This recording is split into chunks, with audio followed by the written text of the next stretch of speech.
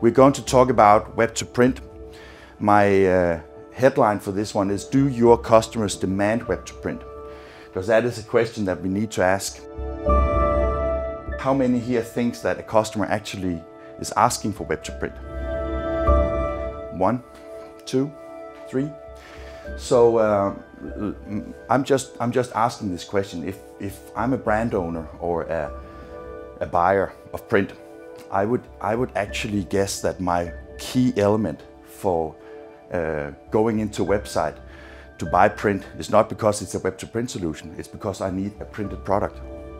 And if we forget that sometimes in our way of communicating with ourselves, when we make the decisions on buying a web to print solution or being a web to print supplier, that actually puts a lot of effort and difference, because if we think that it's important to have a system that can do the web to print, maybe we forget that the angle of the nozzle maybe should be different, right? I totally acknowledge that there's a lot of customers that in their bids and tenders demand a web to print. I think that a lot of public customers, governmental customers, they like or have like a demand that there should be a web to print solution. But why is it? I think that to some extent this is because everybody thinks that self-service is cheaper, right? You can order any time of the day, but web to print is merely just a platform. So it doesn't really necessarily mean that it has to be cheap because it's online. But we have, in our mindset, we have started to recognize that web to print is equal to cheap. But that is maybe not the case. And another thing that we also have to speculate about, if we are going into this area, are we still a printing company or are we becoming an IT company? Because the people that works in our companies, I mean, we used to have pre-press people and printers and maybe designers and, you know, project managers and things like that. But in the future, if you are, maybe you should have customer service that ask, how do I integrate my web to print solution with your purchasing system? Or as, for example, Lasertrick has done, as you know, how can we create a white label solution? I mean, is that like typical challenges that we see in our normal printing companies? I don't think so. So that will require a new mindset on what kind of people we employ. And it will also require a new mindset for where we are taking our companies in the future. I will come into this in a little bit later also in this presentation here. And the agenda today is we're going to talk about customers, market, competitors, interfaces, products and production and prices. So who are the customers and how do they buy? Some of the consumers, some of the customers, they are Mr. and Mrs. Jones. They are the ones that buy photo mugs, t-shirts, photo books, all these kind of things that are typically one-offs, typically something that has been seen as a product that is like the German Sieve. Some are young, some are old, and some are experienced and some is unexperienced, and some has never tried web to print before. And in Japanese, actually some also ask for jobs in other languages. And some are professionals and some are not. So the question that you should ask when we talk about the customers, this is not conclusive. There's probably a lot of other types of customers, but just with these few examples, I guess that most can see that it's difficult to actually think that you should be able to make one web to print solution that can cover all the customer types that you're trying to reach for. So that means that you can have different interfaces, how you actually interact with your customers. If you are a professional purchaser, maybe your interface is different from being Mr. and Mrs. Jones, or what you have to consider if you start up a web to print solution. Are you selling it only locally or you're selling globally? Those kind of things is something that we need to ask ourselves if we go into this business area. And how they buy, before we go into how they buy online, let's say that, okay, we have a request for quotation. I guess this is something that most of us can recognize. Then we have a clarification. Was the offer right? Or did you understand the RFQ? Then we make an offer. The offer will probably be compared by somebody. and then it hopefully turns into order.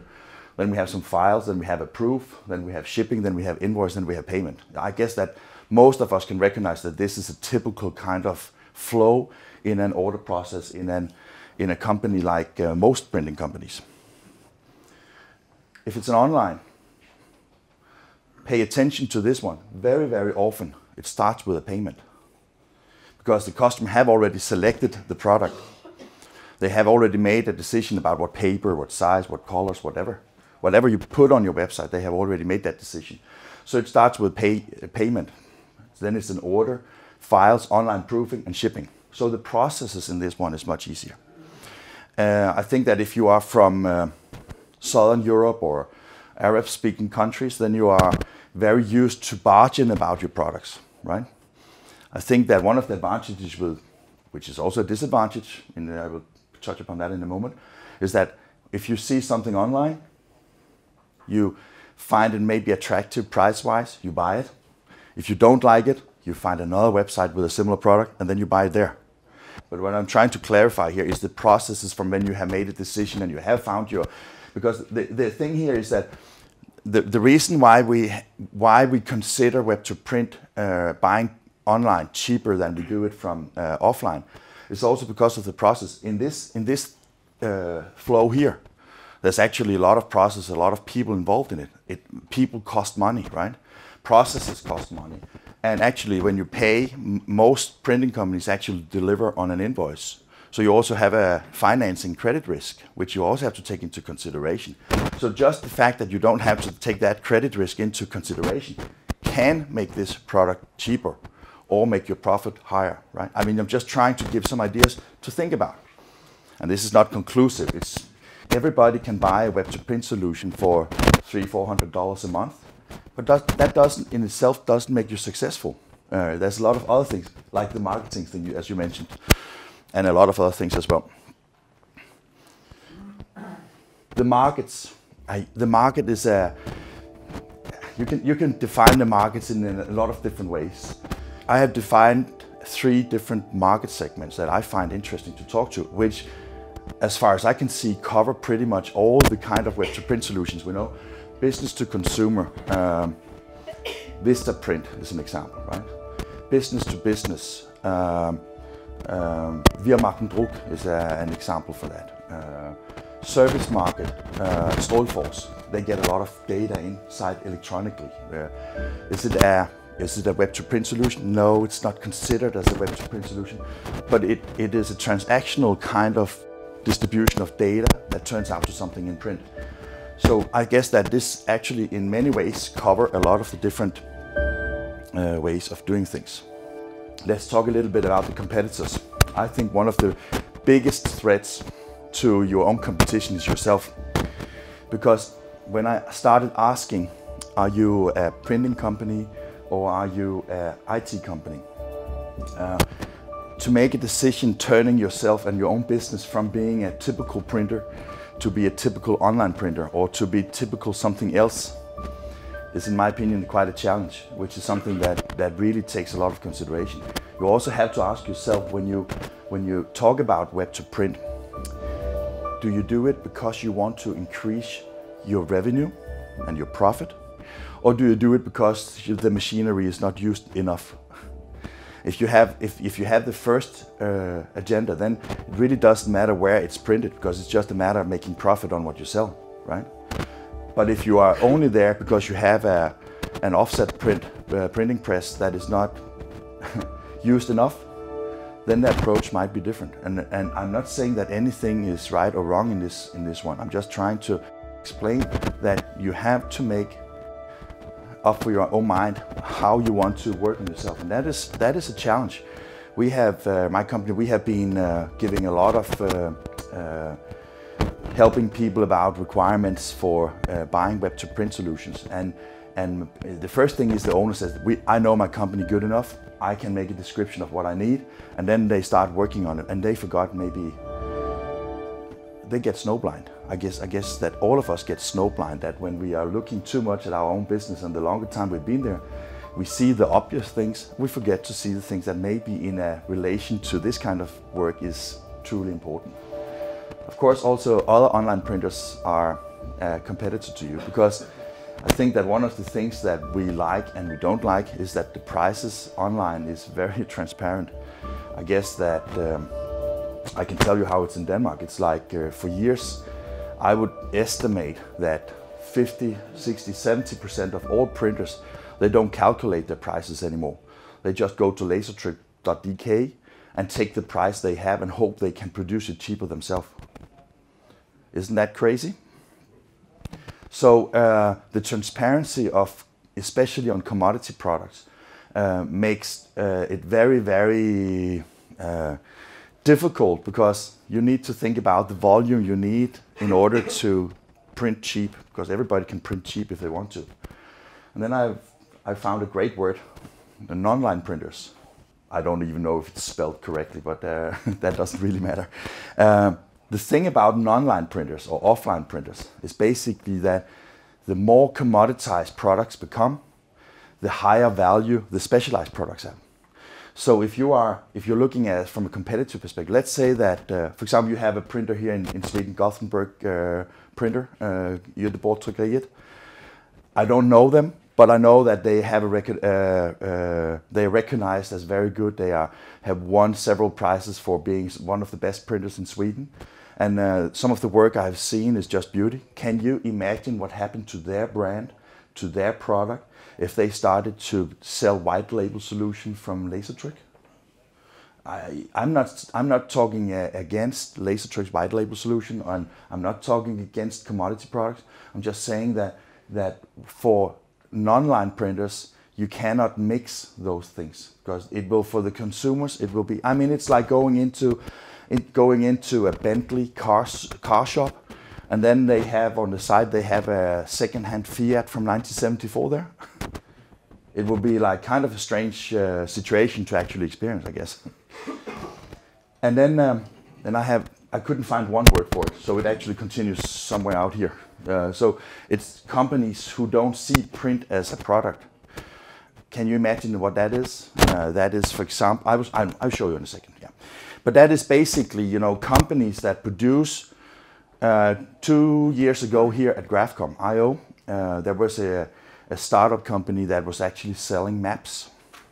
So you went into their website, and then you entered your address, and then you could choose from different styles of a map, and then they were printed and sent to you so you could put it on your wall. They didn't consider themselves as a printing company. They are not a printing company, but they sell a lot of print.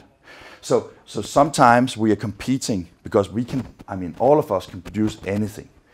I'm not saying that we can produce everything cheap or profitable or anything like that, but everybody who has a printing machine and a bindery can print anything. Do you agree on that one? So that leads me to the interfaces. And I don't hope you think this is boring. I'm just trying to give you my thoughts and my considerations about this. See, we have, most of us, when we talk about web to print, we talk about World Wide Web or www, and then we have www whatever print, right?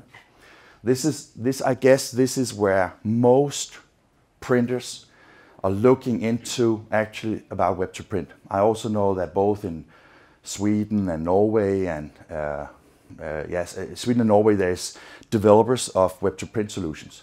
And I guess that most of them are focusing on this one, because this is where you see Vistaprint, you like the idea that you get millions of customers like this. Then you buy this one, right? Because this is the very, very visible understanding of what web to print is. But there's also a new market. A lot of people is talking about how the mobile phone, the smartphone, is actually the driver of a lot of different businesses. I mean, all of us, we have a smartphone. And I don't know if you consider this, but sometimes when I take my phone, I just say that, okay, I use it as a calendar, I use it as a web browser, I use it as a mail program, I use it as whatever application I use. And it's just amazing because you have a small computer, but because the screen is small, you can either use a website on it, but a lot of us is downloading apps, and some of the apps are also interfaces for how to sell print. Because what is print? print is, I mean, essentially it's a lot of photos or pictures and a lot of text, basically, right? And in this time we're living right now with Instagram and social media, a lot of our communication is visual. So, I mean, if you have, I don't know about your phone, I think that my phone carries around 17,000 photos or even more.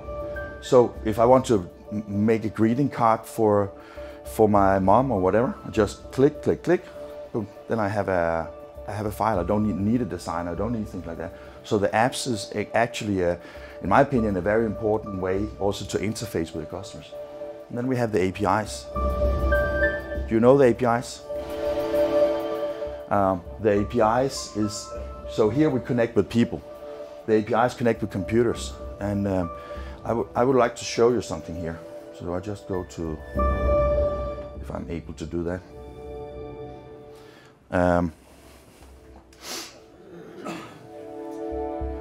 This is a website called Programmable Web, and Programmable Web, it has a list of APIs that are related to print.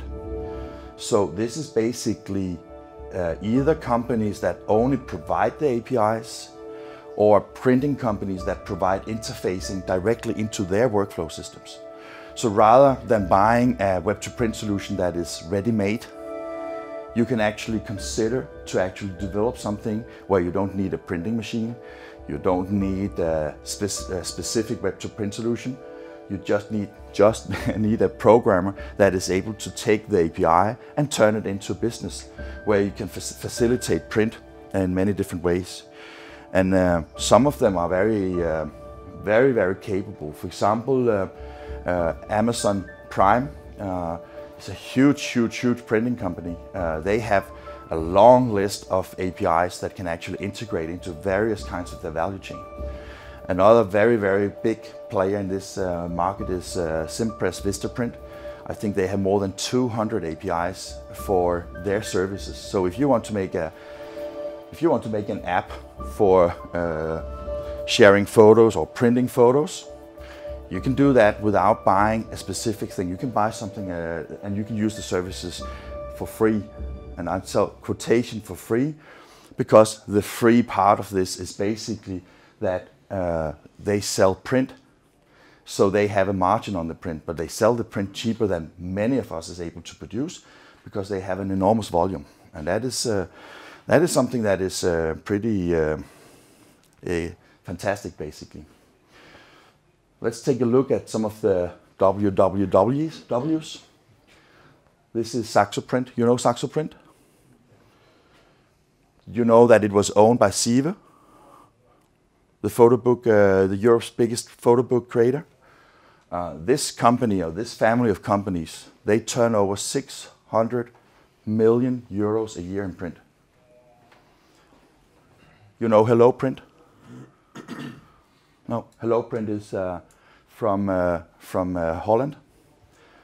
It's in family with online printers. You know anybody else that is family with online printers? A Laser Trick in Scandinavia, for one. They have an incredible pace of working right now.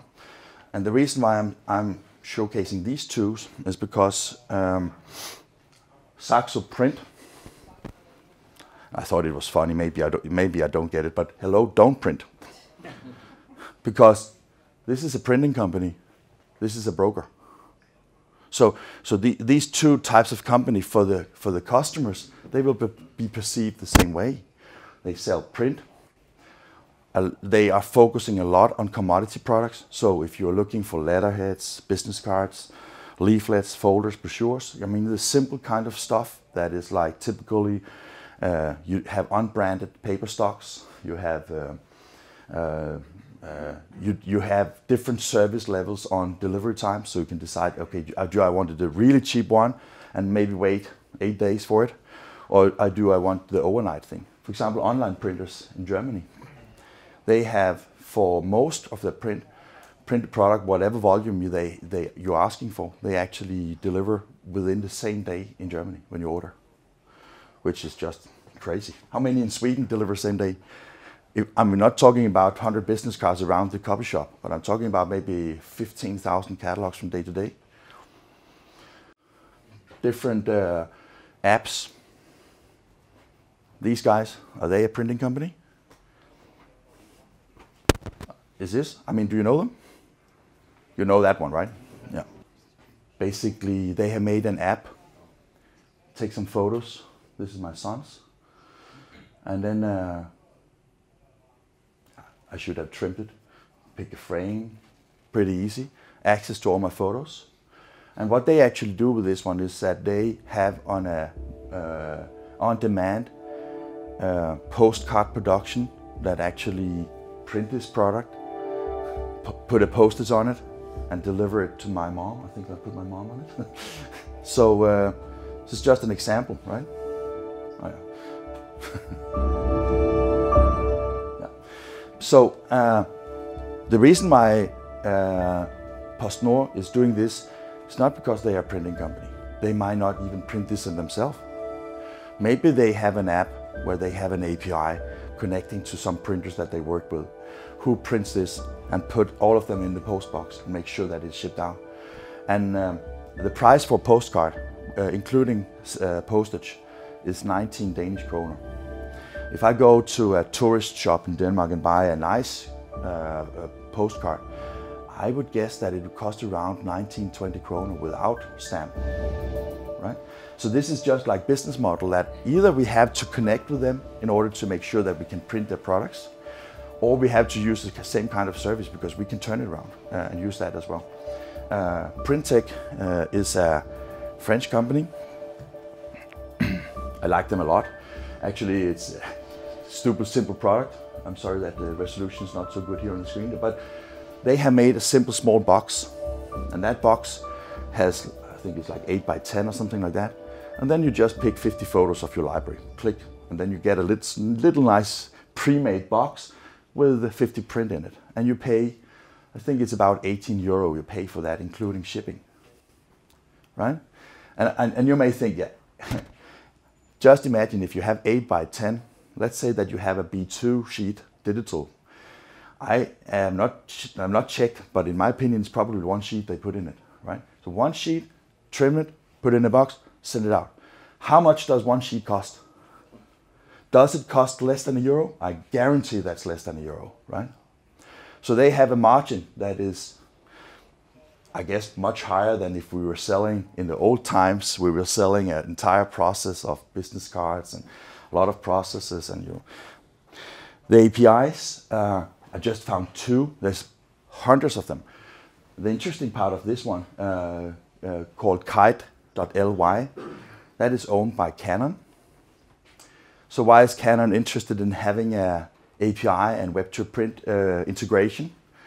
I guess that Canon's major revenue is click-based. Of course, they like to sell machines, but I guess that a lot of you guys working in digital print like to get volumes and clicks. So if they can give customers and developers an easy access to this kind of services, I guess that Canon can actually gain revenue by making sure that their customers make more money on these kind of things. And I just wanted to show you these kind of things because remember when we started, I was asking, are you here because you want to fill up your own machine? Or are you here because you want to make money and sell products and services? And if you want to sell a lot of print, sometimes developing an API and go and interface with a lot of these new startups and other printing companies, maybe it's more interesting. Maybe the return of investment is much higher. I'm not sure. Then you have like the products. I promised to tell you what kind of products. You can see that you can decide for yourself. Web-to-print is not, it doesn't have to be commodity products. You can sell anything online if you are good enough with the interface, user interface, right? So you have to decide, do you want to sell commodity products? If you want to sell commodity products, you are in a highly competitive market and you are communicating and talking and selling to a lot of people that are really not loyal to you.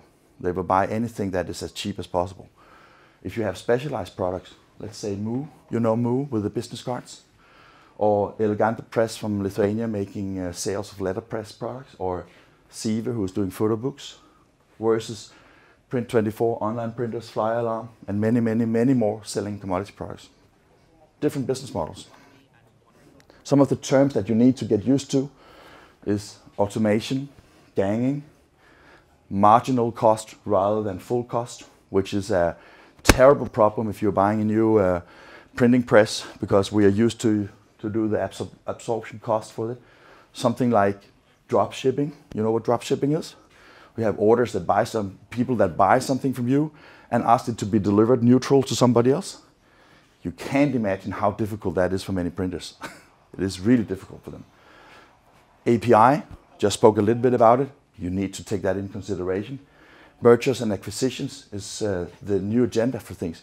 Because you may also start up having a web-to-print solution, being an online printer, because you have decided basically to sell your company, so you have an exit strategy rather than having